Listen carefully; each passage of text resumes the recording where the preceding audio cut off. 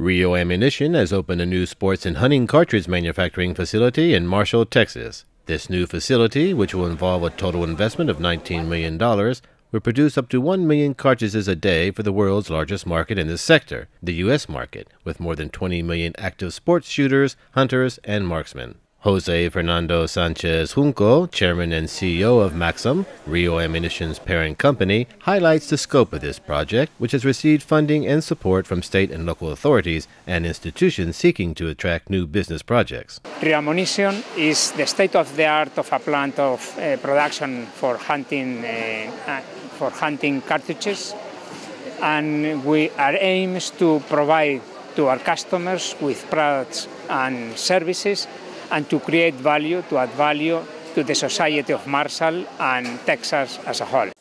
MAXAM is one of the world's leading companies in the field of sport hunting, with more than 500 million cartridges sold per year in more than 100 countries on 5 continents. MAXAM Group is also present in the United States through its Civil Explosive Business Unit. MAXAM Civil Explosives, based in Salt Lake City, has enjoyed a strong market position since 2001 with its blasting products and services for the mining, quarry, and construction sector.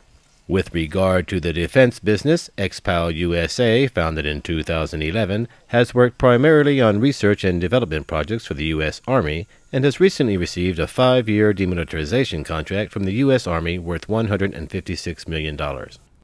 Dovetailing with the inauguration of the plant, MAXAM Foundation organized the first exhibition in the U.S. of its collection of paintings. The Latino Cultural Center in Dallas and the Mickelson Museum of Marshall will host until next September this journey through the history of Spanish art from 1900 to the present.